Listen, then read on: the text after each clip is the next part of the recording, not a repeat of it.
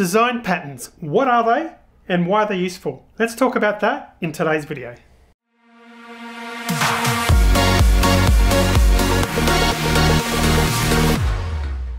Okay, so welcome back.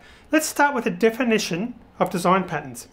Now, Wikipedia says that a software design pattern is a general, reusable solution to a commonly recurring problem in software design. Importantly though, it's not a finished design, so in other words, it's not ready to begin coding with. Think of it more as a template on how to go about solving a specific problem.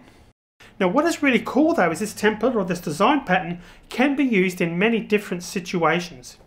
Now, you could say that design patterns are best practices that you can use to solve common problems when writing software, and I think that's pretty cool.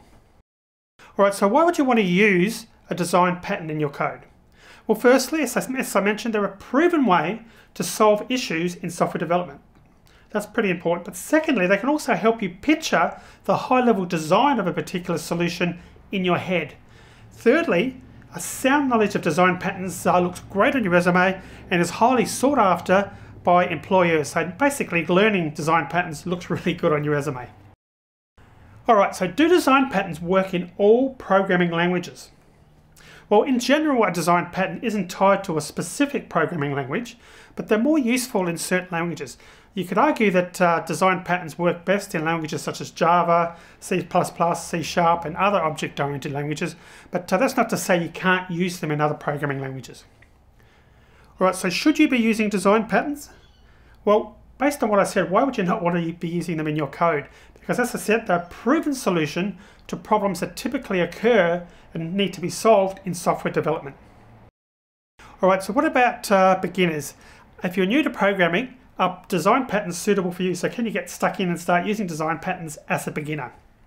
Well, in general, I would say no. That's just my opinion. You really need to do some programming, some tutorials and get the basics of a programming language under your belt to get the most out of design patterns, to really understand what they're all about. But once you've got that basic knowledge of a specific programming language, by all means give them a whirl, because they'll actually certainly help you in solving sort of typical problems that you need to solve as a software development.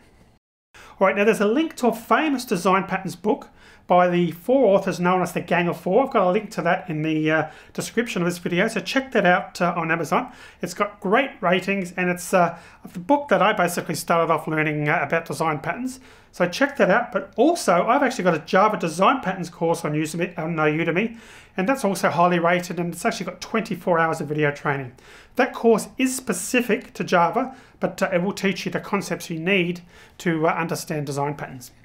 Alright, so as I said, the links to both the book and the video course are in the description of this video.